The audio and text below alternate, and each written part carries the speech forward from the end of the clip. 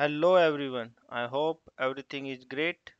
So in earlier video of HTML forms, we learned few of the HTML elements like input and label form element, as well as we discuss about few of the input type like text and password and submit button, and we just create the login form.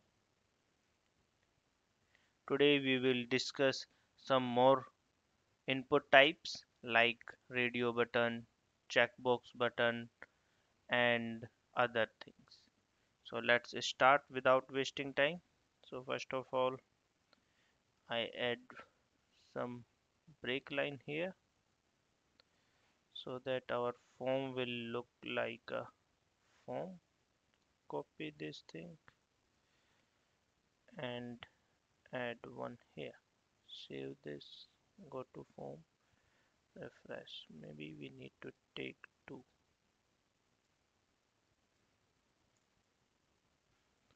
Okay, so this is our simple sign up form, and as we are implemented four attribute in the labels, so if we click on the labels, that will also focus the input, and here user can enter these things,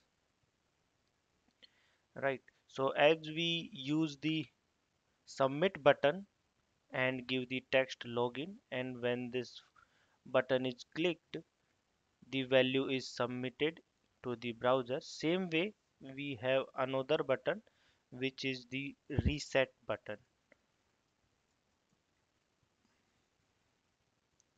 For that,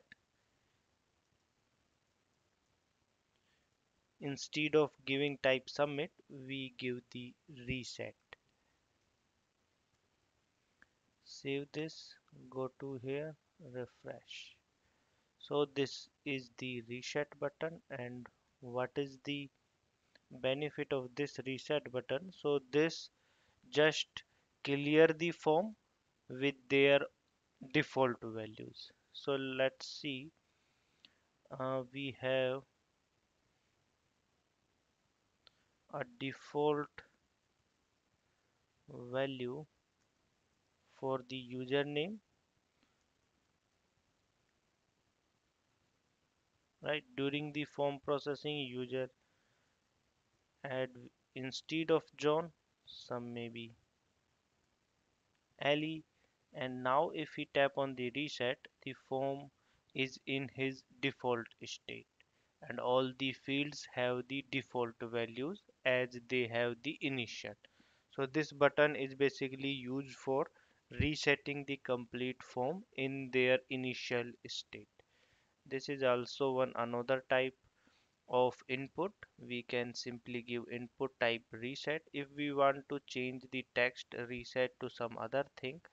So we can also give that thing as well with the value attribute, and I give the re hyphen set.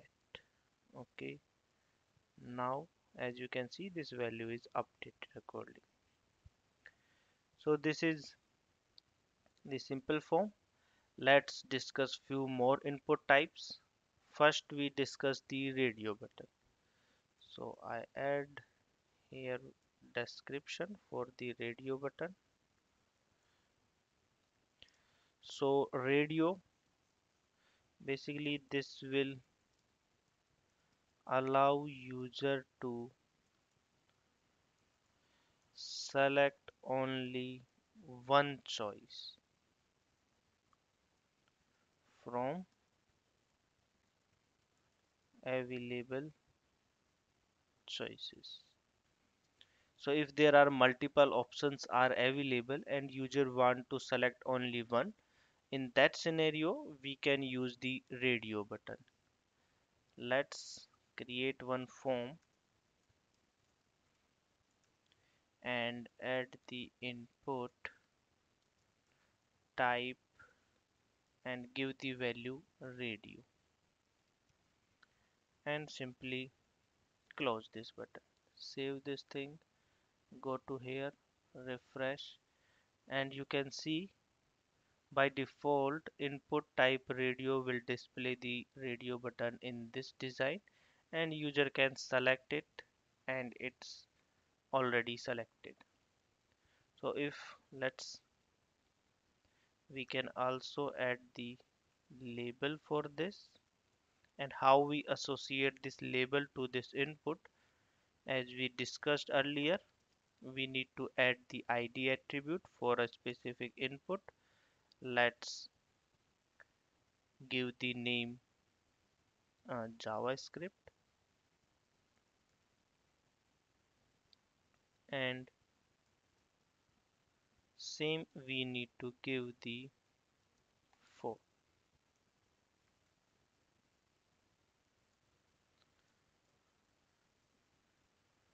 and we can give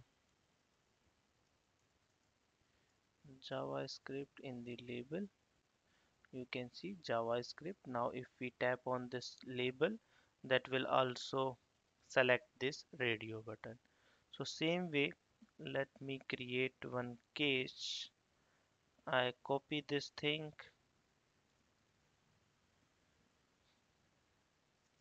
and paste to 3 times. Type is same. ID I just changed to HTML. So I need to change the for and change the label HTML. Same way in third option, we give the CSS. Okay, and as well as change the for and label.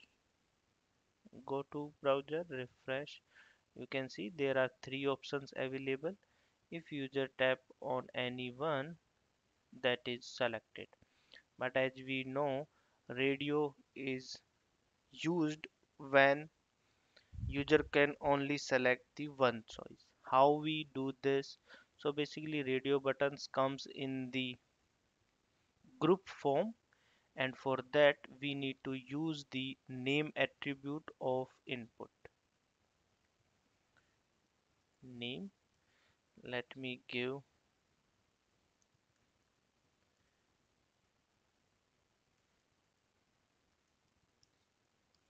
language, and the same name we need to give to other 2 input buttons, here and as well as here. Save this thing. So I give name attribute to all 3 inputs. Go to browser, refresh. You can see now if I tap on the HTML, this radio button is selected. If I am tapping on the JavaScript, then automatically HTML deselects and JavaScript is selected. If I tap on CSS, you can see whenever user tap on any radio button, previous selected radio button is automatically deselected, and user can select only the one option from here, right? Now what I did, let me try to add the input type reset button and check if it's work or not. Save this thing, go to here, refresh. By default this is the state. If I tap on reset, then this form values are also reset, so we can say this will reset this form value to the initial value. Just for the good reference, what I did, I add the new line tag here 2 times, copy this, or we can say the single one, and paste it after each label.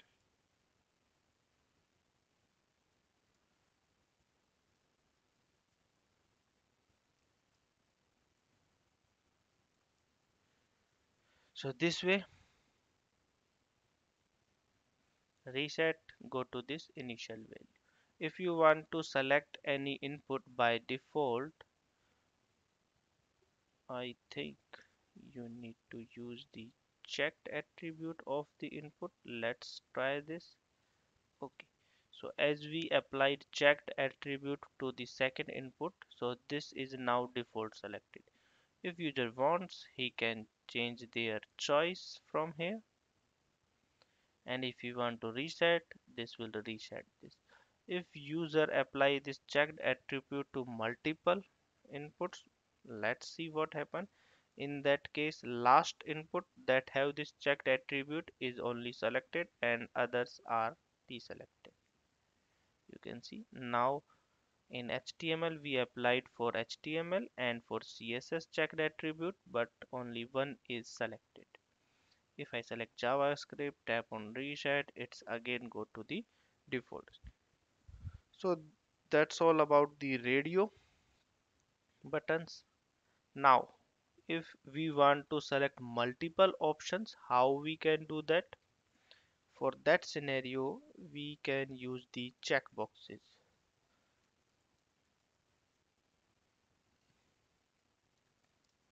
So this will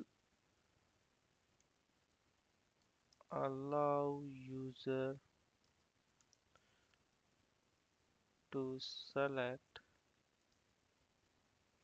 more options from the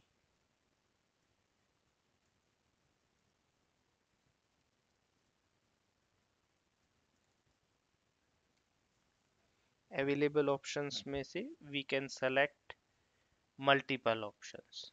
So here what we did, let me quickly add this form here. Input type checkbox. Save this first thing. So you can see the radio buttons have the default style with the rounded circle, whereas it have the, we can say, rectangle or square circle. He can select or deselect it. Same as we did in the radio button, we need to add the label.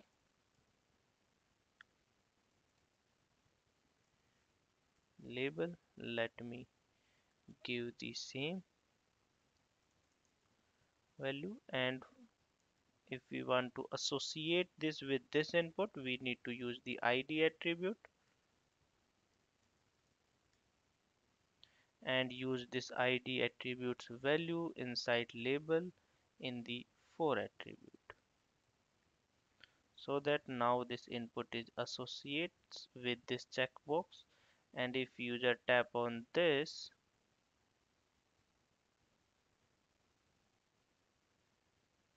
this checkbox is selected.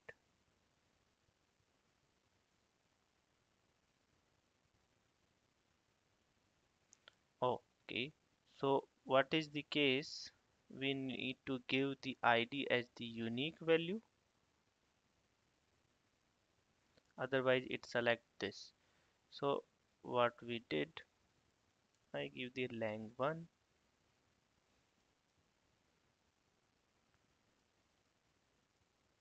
go to here, refresh.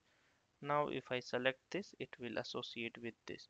So ID attribute should be unique in the page, otherwise this will select the first occurrence of the ID.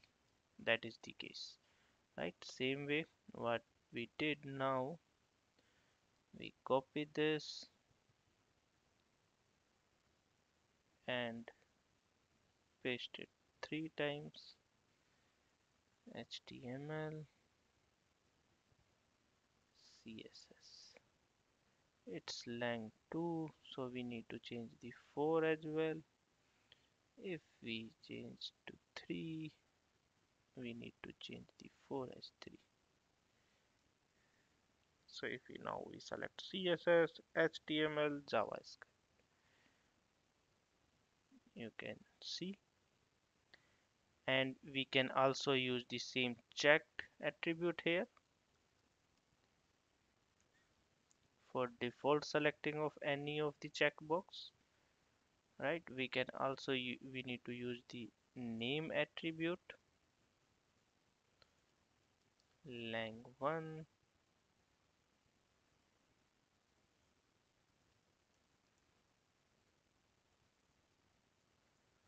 For this input we need to use the name length 2, and at the last input.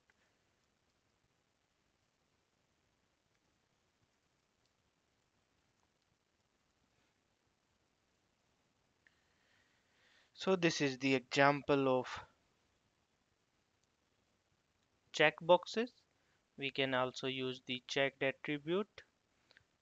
What is the difference between radio button and the checkboxes? In radio button, we can only select the single value, whereas in checkbox, we can select or deselect any values. So like JavaScript is selected, we can deselect it, but we can't deselect the radio button. Yes. So these are basically difference. We have the value attribute for these input as well, but that is not visible in the HTML form. When we submit the form, these values go to the server side. So if you want, we can give the value here, JavaScript. Let's assume. Go to here, refresh. So that value is not visible in HTML, but when we submit this form, this value go to the server for processing, right? So these are the three types that we discussed today. One more type, which is the simple button. As we discussed two buttons, this is the submit button, this is the reset button. Submit button is used for submitting this form data to the server. Reset button is basically used for the resetting the form values in the initial state. We also have one more button if user want to do some action on this page only. Instead of submitting the response, we can add a simple button for that. Input type button. Let me save this, go to here, refresh. By default it does not have any value, so we need to give value.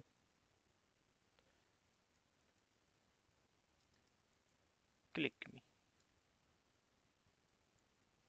You can see this button now have this text. For better visualization, we need to add one more break line here. We can add some action here, maybe on click.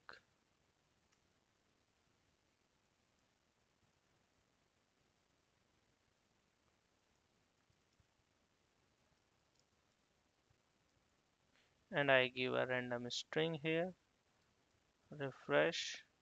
When I tap it now, this alert box will be displayed. So this alert is basically the part of JavaScript. I just add this for the example. We will discuss this thing in the JavaScript tutorial. So for now, just remember, for altering any message in the web page, we use the alert method, and this on click is basically the property of HTML. We add this on click, and whenever user tap on this, this alert box is shown with the message that we passed in this method alert. Hello, I am here. So this message is shown. So if we want to do, or if we want to allow user to do some actions in the HTML page, we can use these simple buttons like this. So for this video, that's all. In this video, we discuss few of the input types like checkbox, radio button, simple button, and reset button. In next video, we learn some more input types. So if you have any question for this video, you can comment on this video, and definitely I include those questions in the next video. If you like this video, then like it, share it, and as well as subscribe my channel. For now, that's it. Bye bye, guys.